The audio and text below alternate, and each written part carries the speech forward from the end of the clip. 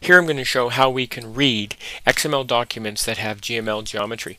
What I received early on in the XML challenge was a file from a client who said, oh, I have an XML document, but I'm unable, I have a GML document, but FME is unable to read it. So obviously that filled me with great excitement, because here we want to read all GML documents.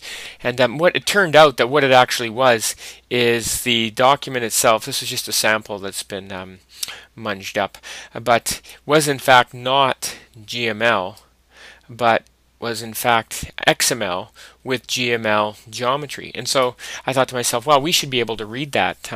With FME 2011 we couldn't.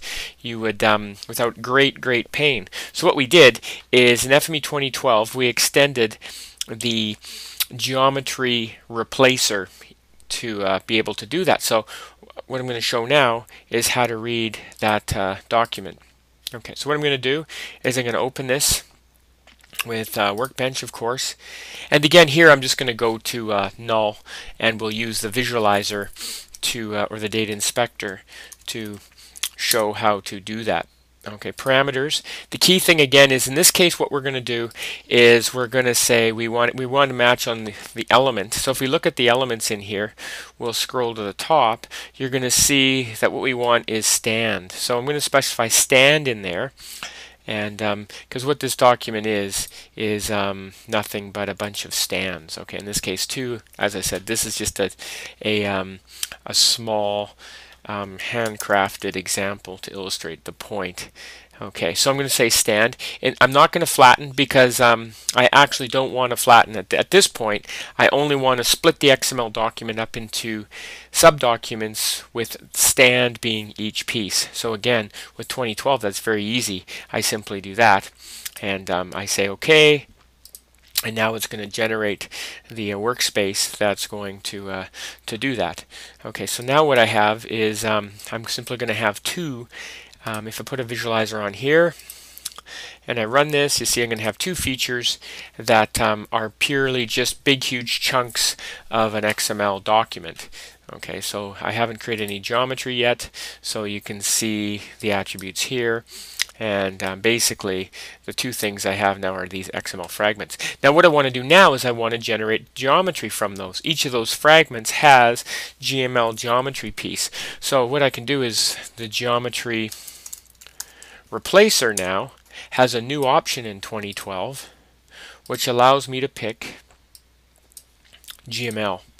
Okay, and the source attribute is going to be fragment, and it's simply going to go through, and for each geometry in there, in the fragment, it's going to build a geometry. Now, if it finds multiple GML geometries, it's going to build an aggregate, and it will name the pieces appropriately, so that if you're going out to a system that supports multiple geometries per record, you're able to do that as well.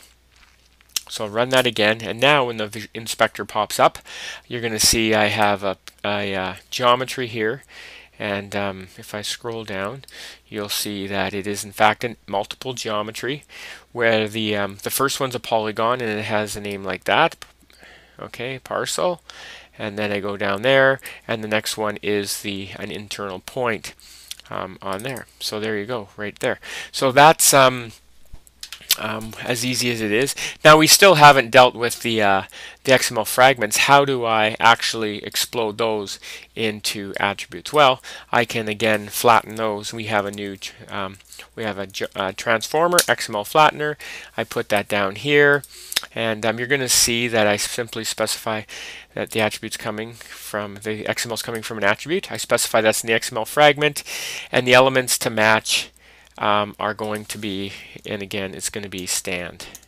Okay, and the flatten options, in this case I am going to enable flattening, and you'll notice that now the GUI elements are consistent across everything. So the flatten options I see in the readers are the same as in the XML, are the same as in all the transformers. And so now I do this, and I run it, and you'll see that I now have effectively built the features with the geometry from that, and I have flattened all the attributes. So now You can see here's all the attributes that have been blown out, so you can see that in fact I'm able to easily take this XML and put it in a form where I can easily now move it to wherever I want. So there you go. That's how you do XML with GML geometry pieces.